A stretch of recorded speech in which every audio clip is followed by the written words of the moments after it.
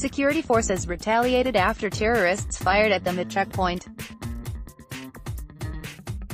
Representational Srinagar, 2 Hizbul Mujahideen terrorists were killed in an encounter today after they fired upon security forces in the Kupwara district of Jammu and Kashmir, police said.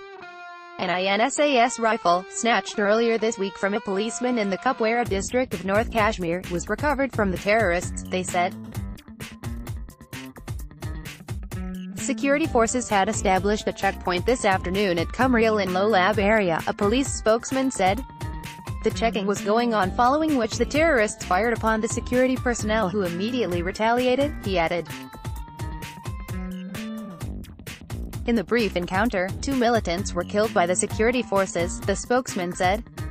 Advertisement: the slain militants were identified as Zahar Ahmad and Bilal Ahmad Shah of Shat Muqam village, he added. They were affiliated to the proscribed terror outfit Hizbul Mujahideen.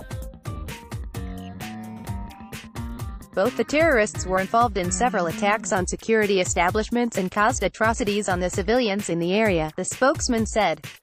He said that besides an AK-47 and an INSAS rifle which was snatched from a policeman in Kandhar area of Kupwara on Tuesday, was also recovered from the slain terrorists. No collateral damage occurred during the encounter, the spokesman said, adding police have registered a case and an investigation into the matter had been initiated.